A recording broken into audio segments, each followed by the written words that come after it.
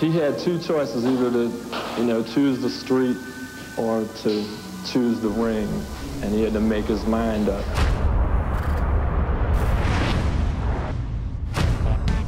I said, I already got a nickname picked for you. I'm gonna call you Hardface Mason. He hadn't even started boxing yet.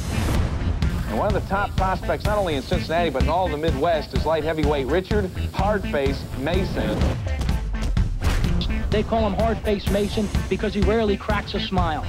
That's one of a kind nickname. You ain't gonna hear that ever again. That belongs to one person, one, and that's me.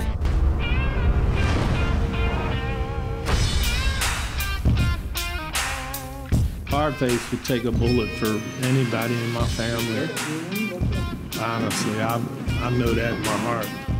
It's more on a, not just a coach level, it's more on a friendship, like closely family type level. Richard, he always keep your head going, tell you what's the best thing to do. Hardface feels as if, I can actually make it, I can actually do something with it, even though I didn't start off as young as others. When you lose, we lose. When you win, we win. So if you want to be a real live dedicated fighter, you gotta do what y'all gotta do. Like I said, I'm not gonna half-ass with y'all, and I don't want y'all to half-ass with me. Bottom line.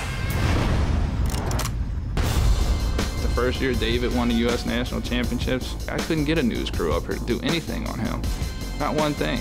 But if he would have went out and he would have shot somebody, every news camera in the tri-state area would have been here. The worst thing you would deal with a fighter is knowing they're making the wrong decision and you can't change their mind. For years and years, I've been telling my mom, I want to box, I want to box. And I kept getting into street fights, and she finally decided to put me in there. And ain't nobody in this weight class gonna be ready for him, for real. All they gotta do is turn them over. That's it. The only difference is now, I'm doing the rapping instead of getting rapped.